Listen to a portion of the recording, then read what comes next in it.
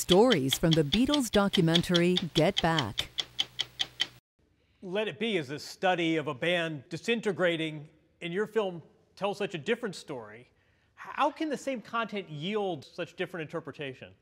Let It Be does not show a band falling apart. I think there were two things that were going against Let It Be, and both of them ultimately fit into the historical narrative going forward.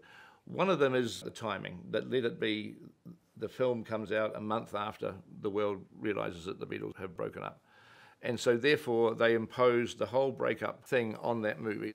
The other thing went against Let It Be is it was shot on 16mm because it was originally shot for TV, and they decided halfway through to make it into a cinema film, so they had to blow the 16mm up to 35, which in 1970 was not a very good thing.